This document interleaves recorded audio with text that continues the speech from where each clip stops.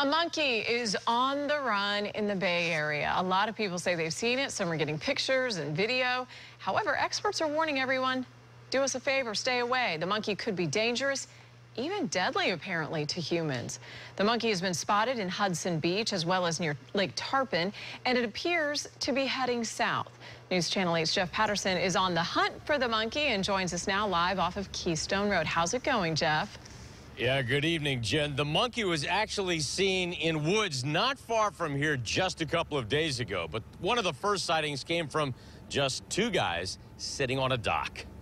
Corey Cottrell and his buddy were just setting up for a little Facebook Live program they call #CoffeeOnTheDock. Look, that's a freaking monkey, dude. Okay, yeah, that has legit never happened before. When they saw something totally out of the ordinary.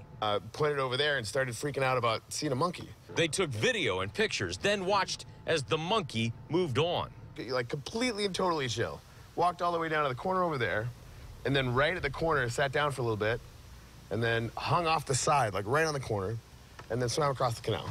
The Florida Fish and Wildlife Commission believes the monkey is a rhesus macaque, the same kind of monkey that became known as the mystery monkey, seen and eventually captured in St. Petersburg in 2012.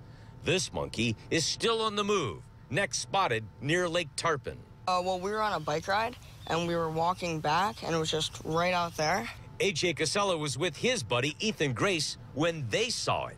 And it's in the driveway walking. It turns around, and right when we saw it, we could see the face, and it was a monkey. So we walked back over, and then sure enough, we see it again, but then it ran away, and we never saw it after that. Several people have taken pictures and posted them on Facebook. The boy's mother called Florida Fish and Wildlife. And they told me they were tracking a monkey in Holiday, Florida, which is just north of here. And they were here within 5 minutes. 2 white trucks came down the driveway. Yeah, I spoke with Dr. Steve Johnson, and an expert with the University of Florida who has studied these monkeys. He told me there's two possibilities. A, the monkey could have escaped from someone's home. That is probably unlikely. The other possibility is that this is a young male monkey that was kicked out of the troop of monkeys that's around Silver Springs near Ocala and has just wandered down this far.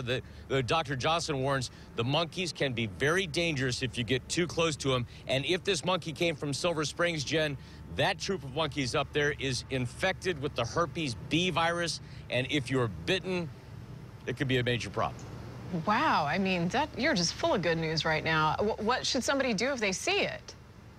Stay away, take a picture from a distance, call the Florida Fish and Wildlife Commission as quickly as you can. They're trying to track this monkey. All right, Jeff Patterson live for us tonight. Thank you, Jeff.